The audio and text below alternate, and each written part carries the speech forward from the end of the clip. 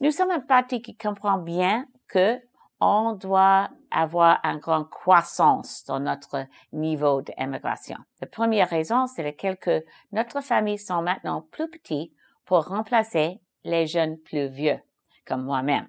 Alors, il y a les gens âgés, en grande majorité de notre population, ce n'est pas les jeunes qui peuvent faire le travail pour l'appui de toute notre société. On doit encourager l'immigration des autres pays.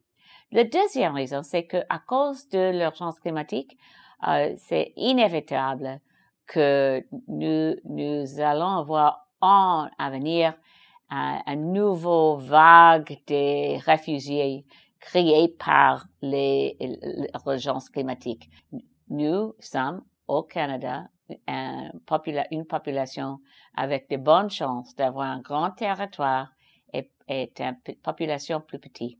On doit faire les préparations, mais pas dans notre grande ville, dans les régions du Canada où nous avons besoin de plusieurs nouvelles familles pour participer dans notre société. Nouveaux étudiants dans les écoles et nouveaux travailleurs dans nos magasins et nos usines. C'est vraiment pour le bien-être de tout le monde d'encourager l'immigration au Canada.